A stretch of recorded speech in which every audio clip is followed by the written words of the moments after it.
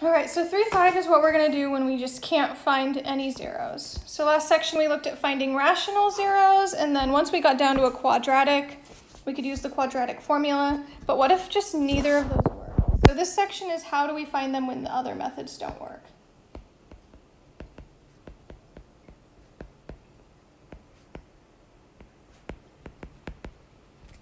When all the other methods don't work. It's kind of like a last resort.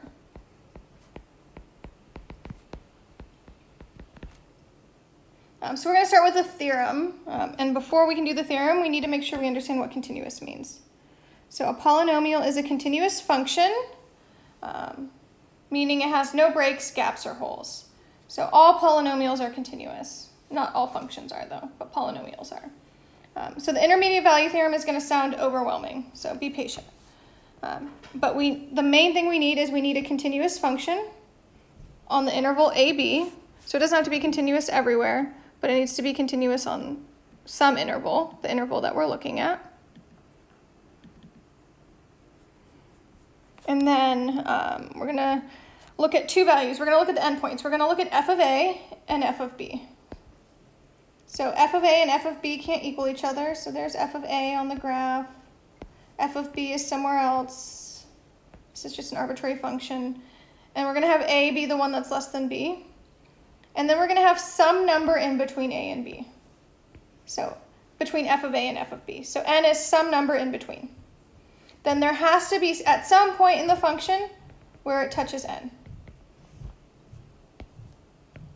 So basically if we have f of A and f of B and they're continuous,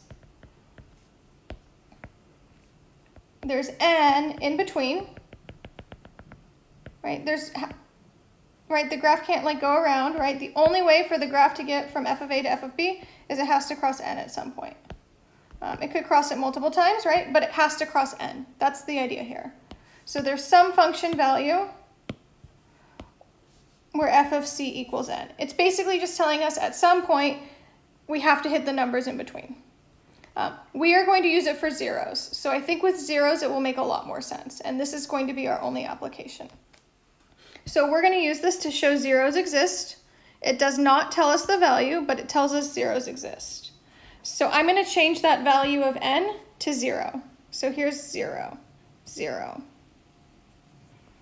And so if one of them is negative and one of them is positive, if we have a continuous function, so here's 0, here's f of A, here's f of B, right? Let's say one's positive and one's negative. The function's continuous, so I can't just have two pieces because that's not continuous. Because it's continuous, the only way to make it from f of A to f of B is it has to cross 0. It could cross it lots of times, it could cross it once, but it has to cross 0. So this is telling me that if 1 is greater than 0 and 1 is less than 0, so f of A greater than 0, f of B less than 0, or vice versa, there has to be at least 1 0 in the interval, because the only way to get from point A to point B, right, is to cross 0. Do we know how many times it crosses? No, right? It could cross more than once, but it has to cross. So let's see how this works. We're going to kind of do things in a little more mathy proof. So we're showing there's a 0. We're not finding a 0. So showing is almost like a proof. So we can start thinking in a calculus sense. So there's kind of two rules for the theorem. One that we often overlook is that the function is continuous. So is this function continuous? We have f of x is x to the 5th plus x cubed minus 3. And so yes, it's continuous on the interval 1, 2, because it's a polynomial. It's actually continuous everywhere. But we're specifically interested in that interval. If you do not state that it's continuous, then you're not doing a real math proof.